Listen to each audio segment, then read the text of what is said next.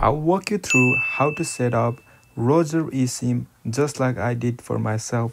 Follow the step, it's really simple guys.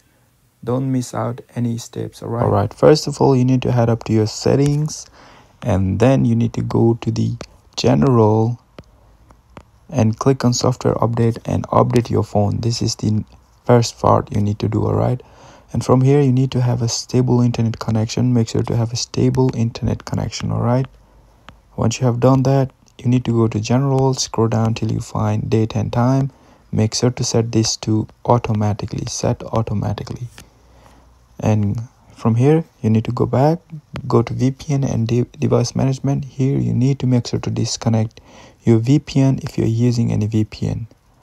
Just disconnect it by clicking on VPN and disconnect. And once you have done that, all you need to do is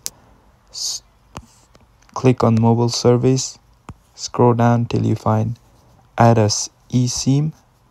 Just go and click it and it will load up, and as you guys can see, you will see an option like this. Either way, you can transfer from nearby iPhone or you can just use QR code. In this process, we're going to be using your QR code.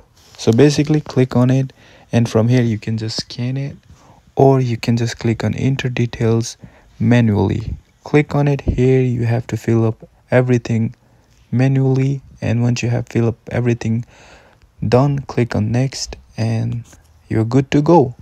I hope this helps guys. Let me know if you need any help.